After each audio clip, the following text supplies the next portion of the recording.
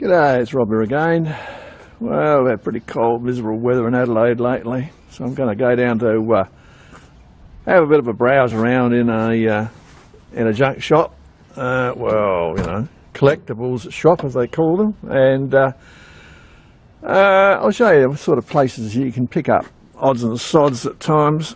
Fire up the old girl. Got the preheater going on it. See what she goes like. Feel the power, what a machine. So yeah, we'll go down to this little old shop not far from me and we'll have a poke around and you can come for the ride, and yeah, you won't see any lathes but you'll see some tools and stuff, so you might find it interesting. Alright, we'll head off. Oh well, here we are at Castle Collectibles on South Road, and they've got all sorts of stuff in here, and out the front is an old Tommy car of some sort, and a convertible that looks like it's never sort of been restored. Somebody started, and I think it's an old Hillman. Right, well, we'll go inside and see what the guys have got. So there you go, the sign on the wall says it all. Tools and more, that's what we're interested in. These places have everything, and as you can see, a lot of it's furniture and stuff we're not really interested in, but it's the other gear that makes it interesting. Oh, you never know with these places what's going to be here. As you can see, a lot of the stuff's furniture and stuff we're not really interested in, but you never know. We'll poke around and come through. See, oh, it's a squeeze in these places. You've always got a... Hello, what have we got here? Ah, toolboxes. There we go. Into, yeah, some used toolboxes there. Be right to put your collets in, I suppose. I mean, what do they want? $5, $10. Sid chrome.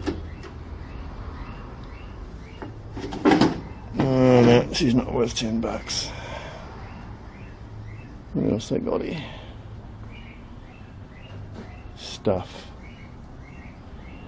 Quite often you get old army ammo boxes in these places.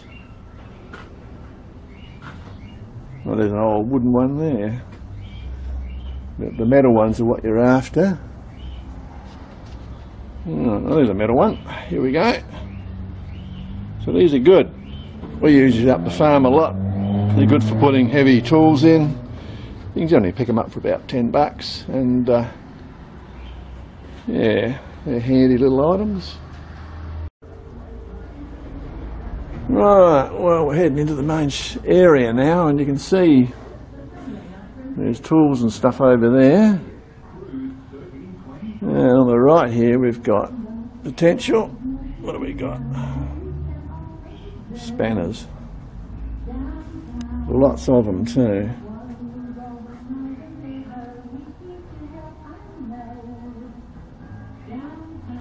You know, you never know what you're going to see in these places. I mean, prices can be good or not so good.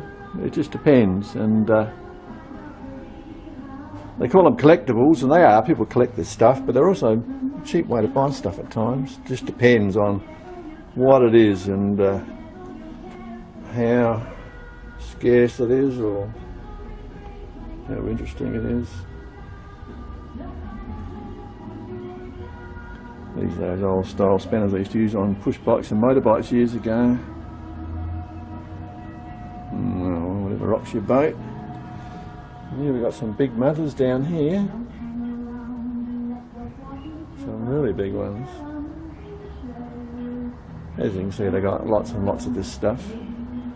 A lot of this stuff's pretty useless for the average guy, but you know, it's interesting just poking around these places, and sort of stuff you'd use on a train, you know. Not the sort of stuff I'd be interested in. I mean, I've got some of this. I got that many spanners and wrenches that I'd be looking to sell them, not buy more. But Britain, USA, Aussie brand.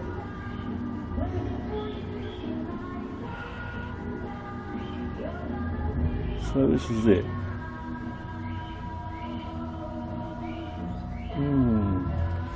Over here we've got saws, wrenches. Yeah, nice looking coping saws there. Hacksaws. I mean, you're going to get all the old style hacksaws, the old British and American ones, and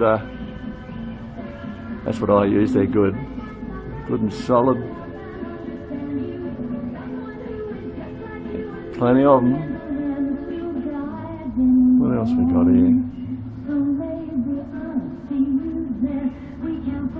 This is interesting.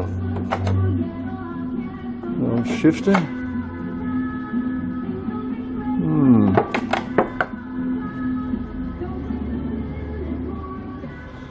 Yeah, these are interesting. Pipe wrenches with a bronze body. See that? Yeah, they look nice. Here's another one. Yeah. That sort of thing, you see that often. Here we go, planes. A lot of timber stuff here, all the old planes. Yeah. Vices. So as you can see, these places have got a lot of potential, you know, and all polished up, you know, old spray guns and the old blow torches. How about a fire oil?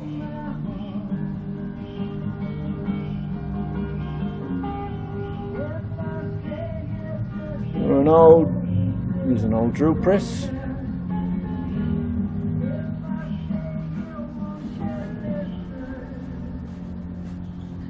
Very old drill press.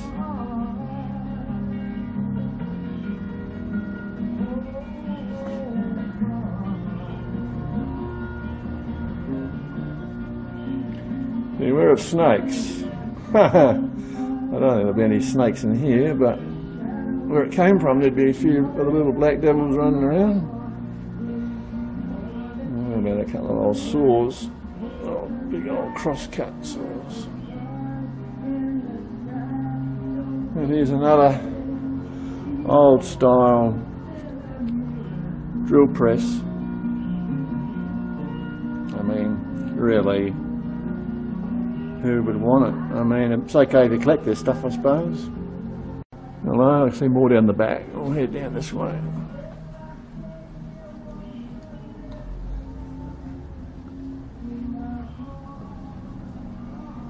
Yeah, fasteners. Yeah, there's an old shearing handpiece. Seen a few of these around in my time. This is the old narrow comb sort. It's all wide comb now, but pretty useless. Oh, drills. Modern drill, Hitachi. Yeah, they got a whole lot of bracing bits here. The old style, I got one of those at home.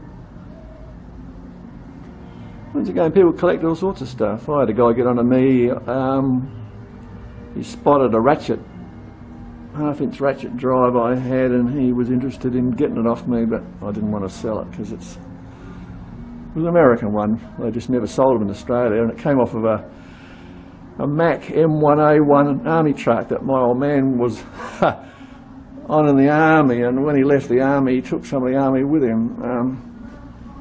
Yeah, I know a lot of that went on during the war. But those days they had nothing to, no tools themselves, so people used to scab stuff. Yeah, interesting. The old slider screwdrivers. And the old hand drills, where you've broken more drills than drilled holes. Oh, they were diabolical things. There's one there. We got one bigger one than that at home, the same, and bloody awful things. Yeah, oh, a little one here. Interesting. What else we got? Oh, a whole bunch of saws up here.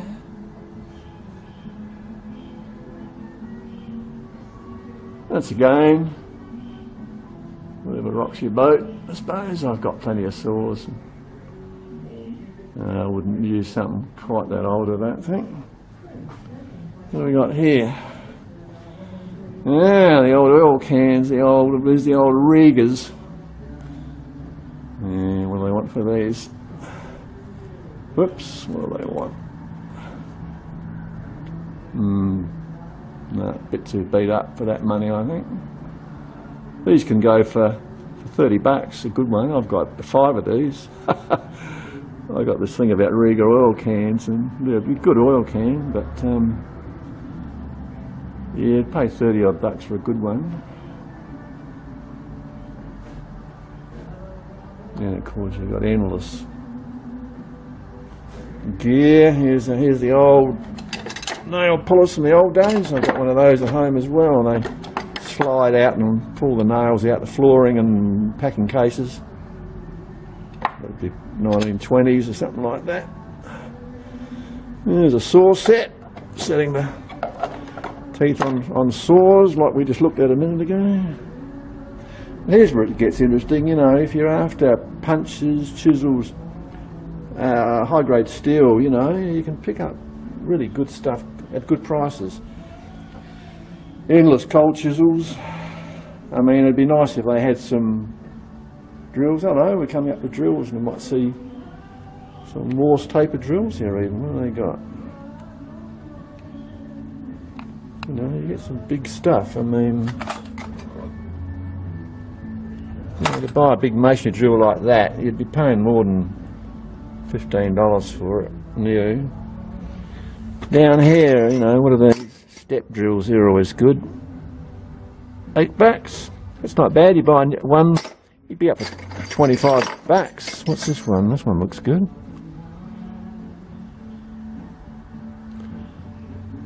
$9. Not bad. I generally.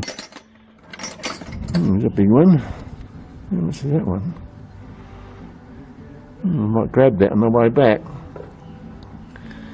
I'll go through them a bit. I always buy these if I see them, and they're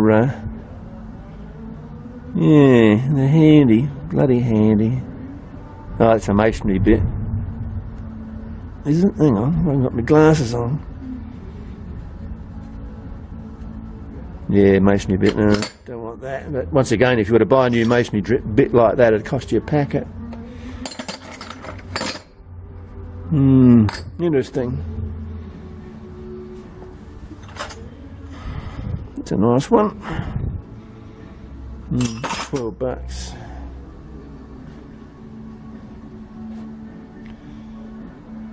Yeah, all good if you want it, and cheaper than you'd buy it new, obviously. But, I haven't got any Morse taper jobs here, which I was sort of looking for. That's why I like these sort of places, you know.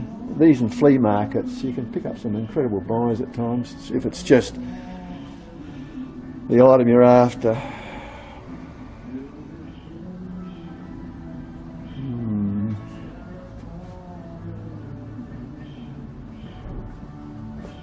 What's this thing? Oh, some sort of an old blowtorch. I've seen one like that before. Interesting. Then we've got screwdrivers, lots of screwdrivers. A few G-clamps and screw clamps and hello. It's quite good. I've got a couple of small ones of these, you know, not something you'd use that often, but they can be handy if you want to pull stuff up parallel. Yeah, pretty good. Well, I think we've just about covered the tools. We'll wander through the shop and on the way out and just see what else they've got. Well, I'll go into this area. Oh, hello, what have we got here? Garden stuff. Oh, yeah. You want a shovel or a rake or maybe a hay fork? There's one down there, I can see. Well, we're getting towards the end of it now.